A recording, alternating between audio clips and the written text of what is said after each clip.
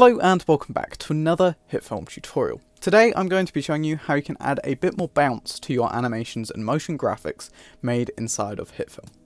It's quite simple to do, and all you need is something to animate. I've created this fairly simple composite shot which just has a background plane with a gradient on it, and then I've got some text which says subscribe, which is a great idea. Please go and subscribe. Thank you. And then I've also got this grade layer on top which just adds a bit of a vignette over the top. But none of that's really important as long as you have something to animate. So the first thing that you're going to want to do is select the layer that you want to animate, then go to the Controls tab, and then start animating the property that you want to have this bounce animation. I'm going to keyframe the scale property, and so I'm just going to select the circle next to scale, and you'll see it lights up and there's a little dot in the middle. Then I'm going to change the scale down to 0. That's because I want it to start at 0 scale, so it's not visible. Then I'm going to move ahead by a couple of frames. I'm going to move ahead by around 5 frames. The more frames that you have, the slower your animation will be, and the less frames you have, the quicker the animation will be.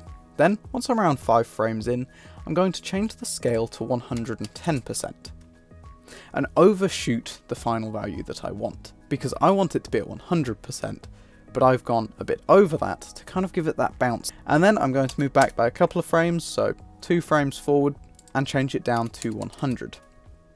And so, as you can see, it starts at 0, it then grows to being a bit too big, and then it's brought back down to being the size that you want it.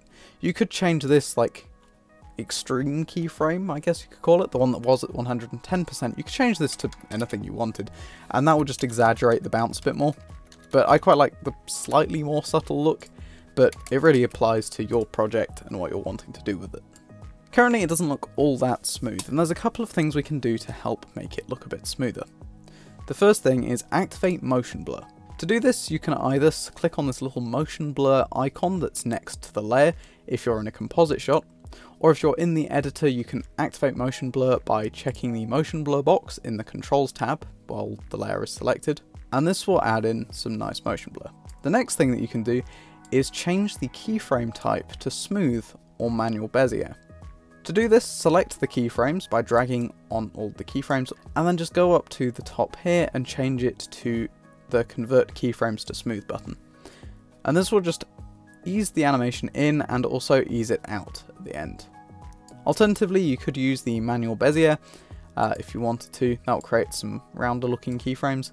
And then to change these values, you can just go into the value graph and then play around with these curves.